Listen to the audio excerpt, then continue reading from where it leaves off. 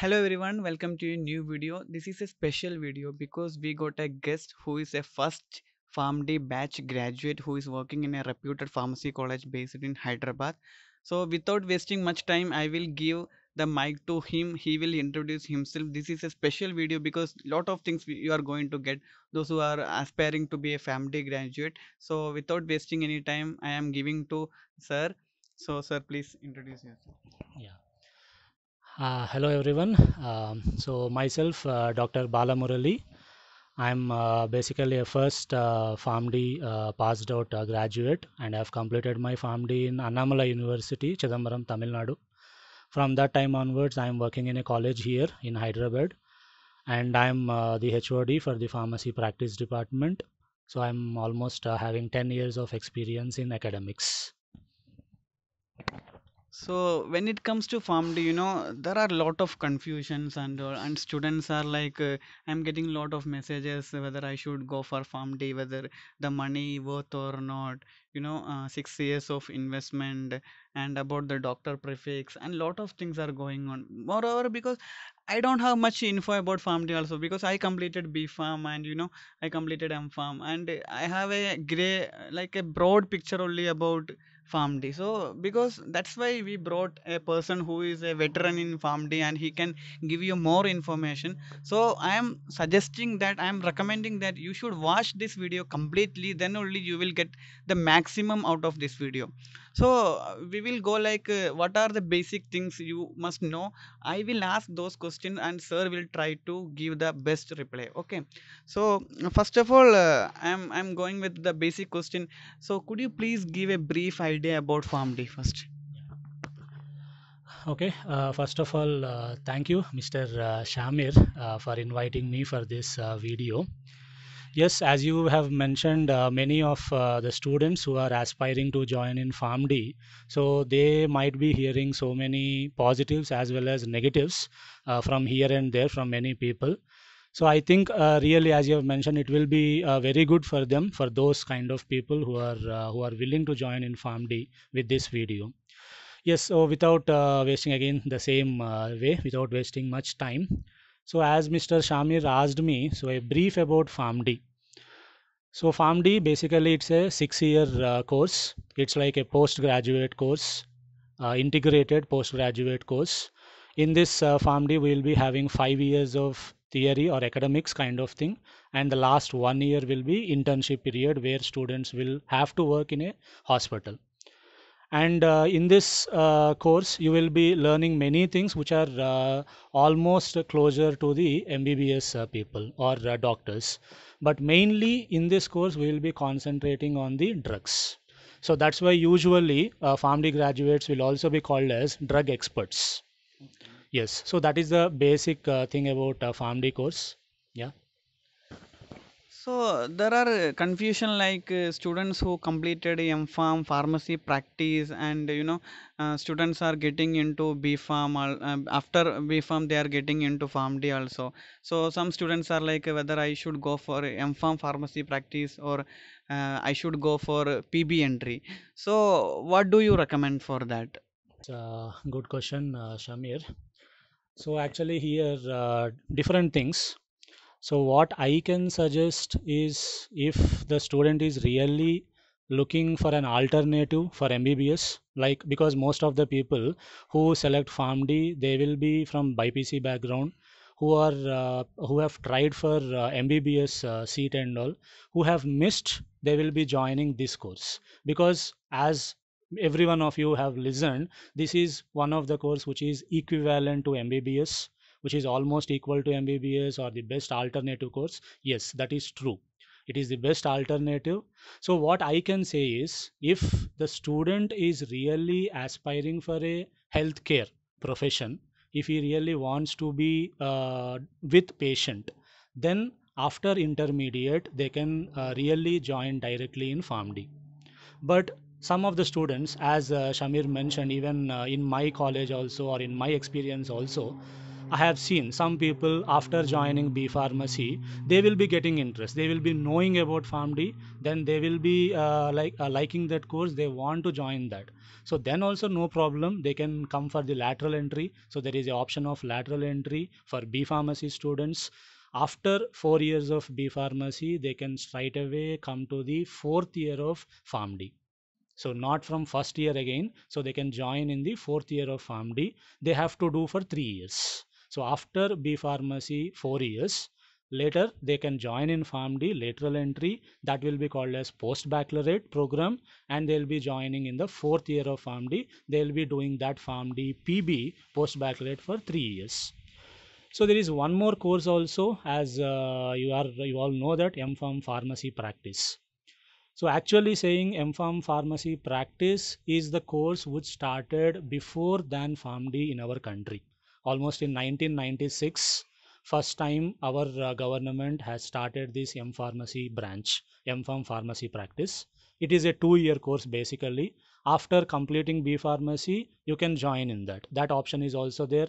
Many good colleges are offering pharmacy practice programs, well reputed universities, government colleges, private colleges, everything like this. But where the difference comes between M.Pharm Pharmacy Practice and the PharmD 6 year integrated course is, so as this is a 6 year long course, almost from second year the student will be getting practical knowledge. Student will be sending to hospital for practical knowledge. He will be dealing with the case sheets. He will be reading about everything in the case sheets. He'll start interacting with the patients, doctors. So almost in PharmD integrated program, for 5 years, students will be in hospital. They will be exposed for hospital activities for 5 years. Whereas in M.Pharm, only for 2 years. In that 2 years also, like maybe after first semester, so maximum of 3 semesters, that means 1.5 year, they will be getting practical knowledge. So what is my suggestion is, if anyone is really interested to work in hospital setup close to the patients, or looking for the best alternative of MBBS, yes, you can select PharmD straight away after PharmD, after intermediate, sorry. But of course, there are, as I have mentioned, there are options. If you are really interested, after B Pharmacy also you can do for the lateral entry post baccalaureate program, or you can go for M.Pharm Pharmacy Practice also. But I always suggest direct entry into PharmD, because for 6 long years you will be studying, you will be getting more exposure, more practical exposure than compared to the lateral entry people or M.Pharm Pharmacy Practice people. Yes. So as you mentioned that in BPharm for M-Pharm pharmacy practice, so it will be like after BPharm the things are bit diluted. They will be studying lot of other things apart from the PharmD curriculum. Little more extra they will study. Then after that they are going to M-Pharm pharmacy practice. Then after 1 year or 6 months they will go for internship. So what he mentioned is a main point is they are getting less exposure, because you are going to deal with patients. The more you deal with patients, the more knowledge you gain, and then only you can excel in the field. Otherwise it's of no use if you don't have any practical knowledge and exposure. This PharmD and all are it's of no use. So that is a major difference. That is the contrast between M-Pharm pharmacy practice and PharmD, because from the second year onwards they are getting exposed to patient, hospital cases, all these kind of things. So when it comes to the third question, I want to bring a controversial topic, kind of a controversial topic about this doctor prefix. Most of the people are like whether they are PhD people, or whether they are PharmD or MBBS. So what do you reckon, and what do you think about that, and what is your explanation about that? I would like to hear, and the audience also would like to listen from you, sir. Sure, Mr. Shamir. Again, this is one of the major doubt for many people, and we are also hearing constantly many controversies on this. So first, coming to the point, as I have mentioned previously, this is one of the best alternative for MBBS program. Why I am mentioning that is, see, in other countries, of course, in our country it is not fully grown or fully developed, but in other countries already PharmD is existing almost from last 60 to 70 years. And a PharmD professional will be part of the healthcare team. Healthcare team consists of a physician, right, a pharmacist, which is nothing but a PharmD graduate, a nurse, and the other kind of people. So all these people, they will work as a team and will provide a better output, better healthcare to the patients. So as we are learning so much, as we are being called as drug experts, I don't think that keeping doctor is not a bad idea. So we have to, we should have that possibility, and we should add a prefix of doctor in front of us. That's why Pharmacy Council of India, PCI, has given a circular very clearly. The PharmD, after completing PharmD, so they can keep doctor as a prefix in front of their name. But of course, there are many controversies, many issues happened in our country, but still, right now, so as a PharmD graduate, I can tell you this very clearly. I have got, so after completing PharmD, basically, we have to register in Pharmacy Council. Every state in our country will have a separate Pharmacy Council. We have to register in that. Then only we will be called as a registered pharmacist. So that when we register for that in State Pharmacy Council, they will provide you a certificate by adding doctor in front of your name, right? So officially the government itself is giving doctor as a prefix, and Pharmacy Council of India, which is like head of this course, it is also given clearly a circular, they can keep doctor as a prefix. So we are not less. So as we are studying so much, as we are also involved in healthcare team, we can, yes, of course, we can add doctor prefix, nothing wrong in that. This is my suggestion, but it is ultimately again one's own interest or one's own opinion. Yeah, this is one thing, it is lacking. There is, the authorities have given the permission to keep that, and the certificate is coming with the doctor prefix. So without a shadow of doubt, you can go with that, because even I was not knowing about this. Okay, that's why I brought this question actually. And the other thing is, the next question is, we are going to discuss about the importance of college and faculties and hospital. See, because if we are getting done our PharmD from a college, how much important it is, and what about the hospital, the patient flow, and the faculty, what kind of qualification, how much qualified the faculties are. So these kind of things matters, or how it will come to when it comes to PharmD. Yes.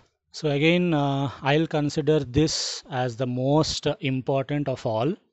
Why? Because see, choosing PharmD, as I have mentioned, as an alternative for MBBS is a good option. Second thing is that which college we have to choose.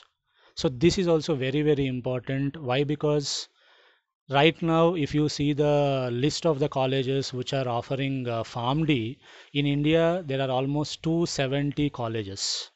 In the two Telugu states, Andhra Pradesh and Telangana, nearly 120 to 150 pharmacy colleges are there which are offering PharmD course. So out of these many colleges, how we can select and why it is so important is, see, as I mentioned, from second year, student will be going to the hospital. So that's why the first important thing you have to choose, you have to see is the college which is having a very good hospital in the sense which has a very good decent patient flow, because if patients are there, then only you will get a chance to learn, because in PharmD you will be learning about almost all the diseases, treatment of those things, every drug almost which is available in the market. As I mentioned, we will become drug experts. So to become drug experts, first of all, we should be exposed, we should get that kind of exposure. So where we will get exposure? Obviously where we have patient flow. So select a hospital or select a college which is having MOU or which is having affiliation with a good hospital which is having a decent patient flow. Then only you can learn the things. Second thing is faculty. So when I joined in PharmD, there are no people who have completed PharmD. So the other courses people, M.Pharm pharmacy, pharmaceutics, pharmacology, those kind of people only used to taught us. So they taught us very well. Even now also, for few subjects in PharmD, we are recommending only the M-Pharm specialized people. But what I want to tell you is right now, so in 2008, when PCI has started this PharmD course, so it was very new for this country. In 2014, first batch came out. So I am the first batch student from 2014. This is 2024. In this 10 years, many PharmD graduates has come out of the colleges. Many PharmD graduates are working as a teachers in the colleges, in very good colleges. They are in different positions. So now we have the people who have really studied PharmD and they are ready to teach you guys. So second thing what we have to see in colleges is what about the faculty? So how many PharmD faculty are there along with the M-Pharm specialization people? That is another thing obviously we have to see, because that is very important. Only a PharmD graduate can really tell you, right, what exactly you want. That doesn't mean the M-Pharm people will not tell you, right? But as I am saying that we are in some course, if we have the people from the same course, it will be very good for us. So that's why the second thing is choosing the college which is having good faculty. In that also, first preference we should give for the PharmD faculty. How many PharmD completed people are working in that college? Yes. Yeah, thank you for a detailed explanation. That I think that will suffice the requirement, and about that query, it will be suffice the answer also. And then when it comes to the career aspects, about job as well as a PhD option. So is it possible for a PhD after PharmD? Like, because this is an integrated program. After that, a PhD people are pursuing, or what is the trend nowadays? And what are the, apart from clinical pharmacists, most of the people know that there is a clinical pharmacist, because you guys are drug experts and you know you have the profound knowledge about drug. So apart from clinical practice, what is the trend nowadays? So where these students graduates are going after completion of their PharmD? So what is your take on that? Yes, after completing PharmD, yes, we have many options, many career options. In that, one thing first I'll mention, as he has mentioned clearly about PhD, I'll give clarification about that. Yes, after completing PharmD, as it is a integrated post-graduation course, after completing PharmD, you are straight away eligible to join PhD. So now the point is, who can choose PhD? Among many options, who can choose PhD? That is the main question here. So the people who are really interested to go into research side, into research area, into clinical research, into clinical trials, or who are really interested to go into academics as professors. So I recommend that PhD is one of the best option. And straight away after PharmD, you can appear for many entrance examinations in our country or in other countries also. Directly you can go and join for PhD program. Second thing is, apart from PhD, what are the other things that we have after PharmD? So basically, as we are completely learning about drugs, as we are being called as drug experts, and the one position which we are here actually is for clinical pharmacist. So after completing PharmD, this is the first priority or the first position what every PharmD graduate has to be, that is clinical pharmacist. So you might have heard about community pharmacist, retail pharmacist, hospital pharmacist. So this is a new thing. Of course, not a very new thing, because this course has started already way long back 2008. So it is not new, but still many people doesn't know this one cadre is existing, clinical pharmacist. Yes, in 2014 when I came out, this cadre is not that much. It is not present in many hospitals. But now in 2024, I can tell you that many hospitals, reputed hospitals, are recruiting PharmD graduates as clinical pharmacists in their hospitals, and with a very good decent salary package. So the clinical pharmacist is the one thing what actually we are doing PharmD. So that is the job where we will be involved in the patients completely. We will be working along with the doctors. We will be doing prescription audit. We'll be checking for the mistakes, if any, in the prescription. By discussing with the doctors, we will try to sort them out. And finally, we as a team, along with the physicians, we will try to give the best for the patient. Then after clinical pharmacist, we have plenty of opportunities which are increasing year by year. So if you take some MNCs, top MNCs also, multinational companies, there we can work as a pharmacovigilance. In pharmacovigilance department, PharmD graduates are eligible. As a clinical research associate in MNCs again, or in some pharmaceutical companies which are carrying out these clinical trials. And in clinical trials also, along with MBBS people, we can be recruited as a principal investigator. Along with MBBS people, we can be recruited as principal investigator. So like this, we have plenty of opportunities in PhD, right, in the academics as a teacher, or in the multinational companies, as I said, as a in the pharmacovigilance department, or as a clinical research associate, clinical trial expert, clinical trial investigator, and in the hospital, of course, that is the main thing, as a clinical pharmacist. Apart from all these things, still we have plenty of the things where a B farm guy, where the M farm people can work. We can also work in most of the places. Maybe in some industrial related things, we will not set, because our course is completely clinical oriented. So we are studying this to work in a hospital along with the doctors, with the patients, to provide a better health care. So we may not fit in a very few industrial opportunities, but along with all these pharmd specific opportunities, we can do jobs in those areas where the M farm people, B farm people are already working in that. For example, I can tell you medical writing, right, quality and assurance, R&D, like this. In those kind of places also we can fit.